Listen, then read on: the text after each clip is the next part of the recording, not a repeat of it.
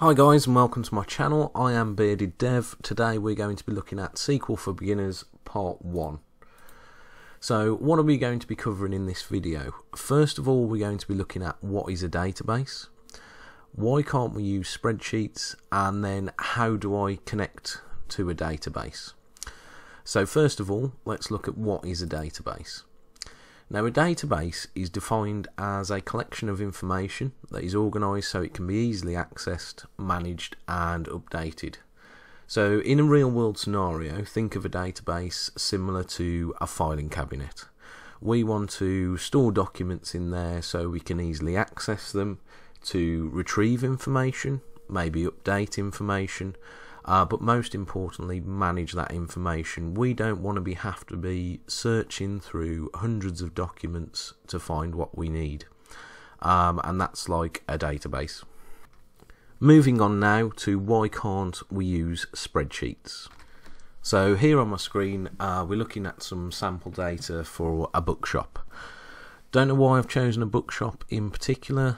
It's just every time you tend to learn anything to do with development, there tends to be a bookshop involved. So this is on Microsoft Excel. Obviously similar spreadsheet programs will do the same. So we're looking at some sample data here from a bookshop. As we can see, we've got details on the book, the salesperson, and also our customers. But from a database perspective, we want to be able to manage our data correctly. And what have we got on this spreadsheet that we do not want? And that is duplicate data. As we can see, for an example here, I've put this is an example of a sale. So this customer, Michael Smith, he bought 3 books. He was served by the same salesperson. But what we've had to do is record that salesperson 3 times, 1 each per book, and also the customer details. Now the benefit with any spreadsheet software is you do have sheets, so we could split those out into sheets. And this data is becoming a bit more normalised now.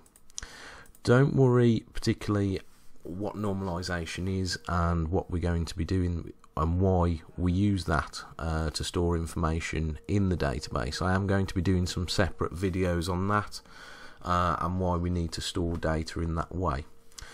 Now, the main reason behind why we don't use Excel is designed for data analysis, which it's a fantastic product.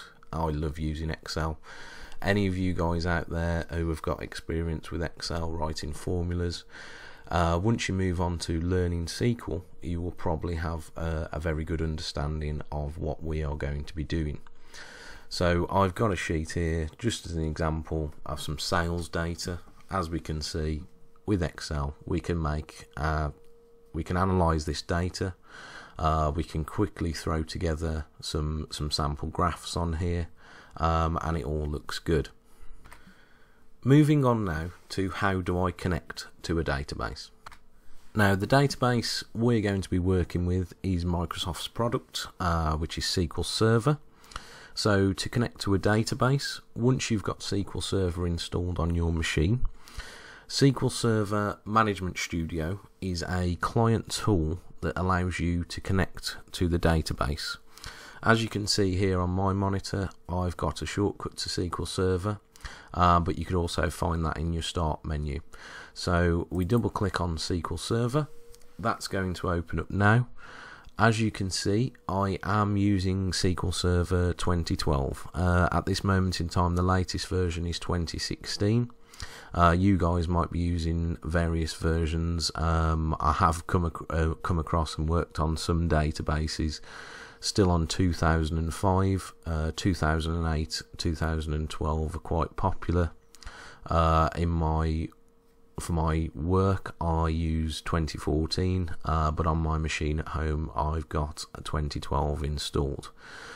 You can actually get a trial version of SQL Server, I believe, from the Microsoft website for a 180-day trial. Again, we're not going to be talking about how to actually install SQL Server today. That is outside the scope of this particular video. So once we've loaded up SQL Server, it's going to ask us to connect to a server. So what SQL Server Management Studio does, that is a client tool to allow us to connect to SQL Server. So in a work environment, you usually have a dedicated SQL Server, and then from your own machine, you have SQL Server Management Studio installed that allows you to connect to that server. We can see here there is a server type. Now for this lesson we're going to be connecting to the database engine. We can connect to analysis services, reporting services and integration services as well, but in this lesson we're going to be looking at the database. Here we have the server name. This is the name of my own machine. Obviously your guys will always be different. If there's not a server name in there, you can also enter an IP address. Next we have authentication. Now I'm using Windows authentication at the moment, so how I connect to SQL Server, that means it uses my username and password from my own Windows account. From what I've seen, that is the most used authentication method, but you can actually create logins within SQL Server itself, and for that you would use a SQL Server authentication where it would ask you for your login and password. Windows authentication, so what SQL Server does, it goes outside of its program to get the users set up and uses that way to authenticate you. So now we're just going to click connect. It's worth mentioning as well, as you can see my username is already entered. I don't need to enter my password because SQL Server itself is going to go and get that information for me. So once I click connect, as we can see here in Object Explorer on the left hand side, we have loaded up our server. So this is our server desktop. Don't know why I called it that name, but there we go. Here we have databases, security, server objects and so on. So what we're going to be looking at is databases. So if we click on that, here are a selection of databases that I am working with at the moment, or I might have just thrown together quickly. We have system databases at the top, don't worry about those for now, and also something called database snapshots, of which I don't have any at the moment. So to open up an actual query, when we're going to start looking at the database in detail, again, you guys might connect to a server that has multiple databases on it. So the database that I've set up today is the bookshop. So we just right click on that, click on new query, and that's going to open up our query window. So that, guys, was just a generic overview of how we connect to a database. We're not going to spend a lot of time here going into detail about why we do what we do. This is just to start a video for beginners and people who are new to SQL to show how we can connect.